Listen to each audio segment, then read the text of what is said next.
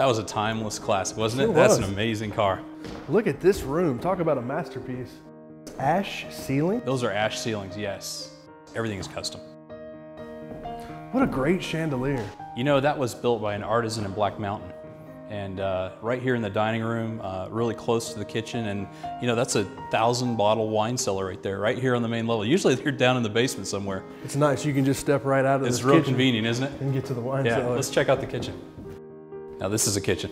Yes, it is. You know, Wildwood Studios built all the cabinetry in the kitchen. The Wolf range and this custom stone surround is absolutely I like the copper great. lighting. That's kind of cool. I do too. Yeah. It's very unique. Very nice. Look at this island. This is awesome. But it really just gives a great sense of awe to just walk in here and be able to entertain. So the kitchen just flows into this great hall. Wow. Oh wow, yes it does.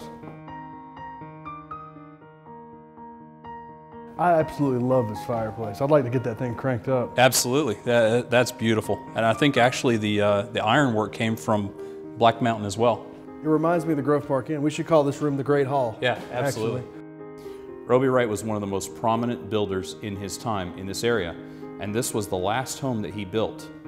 Mark Sinsky, a prominent architect, put this plan together, and then Roby really just brought it to life. Word has it that it was one of Roby's most cherished homes that he had built, and he was very, very proud of it. It has a great feel to it. You could fit all this home, almost 9,200 square feet on 3 acres, but it's such an oasis sitting right in the middle of Beaver Dam. Spring, summer, and fall, you have all these doors open that just lead right out onto this beautiful terrace. But it's so private.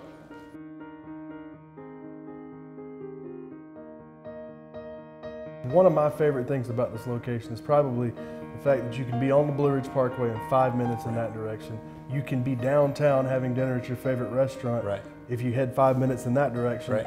And in between here and downtown Asheville, you have the North Asheville community, which consists of a library, a fresh market, a Trader Joe's, several grocery stores. Yeah, Grove Park Inn. Grove Park Inn, Yeah, 2 one golf of my courses, favorites. one Yeah. being the Country Club of Asheville, some great mom and pop restaurants, Beaver Lake, which is a great lake to go exercise or sit and relax or read a book. So there's a lot to do within just a few minutes of this location. Thank you for joining us today to tour this beautiful home. If you're looking for your very own palatial estate, located minutes from the Blue Ridge Parkway and minutes from downtown Asheville, nestled in the desirable community of North Asheville, don't waste any time and contact us today for your private showing of 1 Beaver Creek Lane.